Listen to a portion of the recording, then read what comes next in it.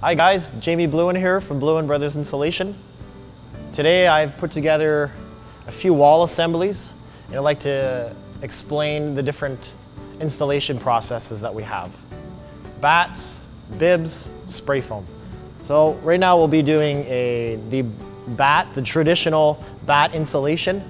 You've got a factory piece cut of insulation that we're installing into a 2x6 cavity.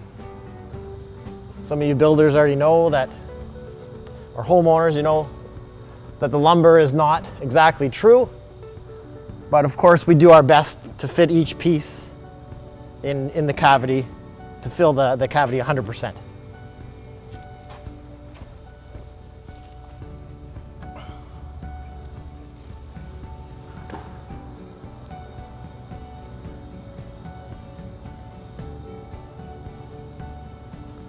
So what we have here is a batted wall assembly. With a 2x6 cavity, we're able to get an R24. Fills the cavity nice and snug in the front. This is your traditional old school batting. I just want to demonstrate the difference.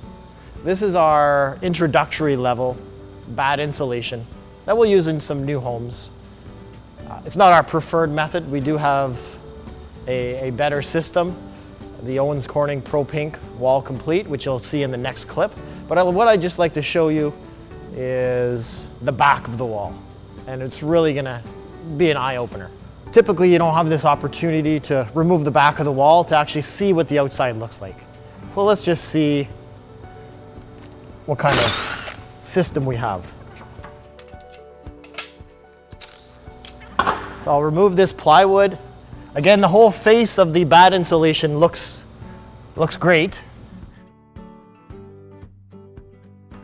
What you don't see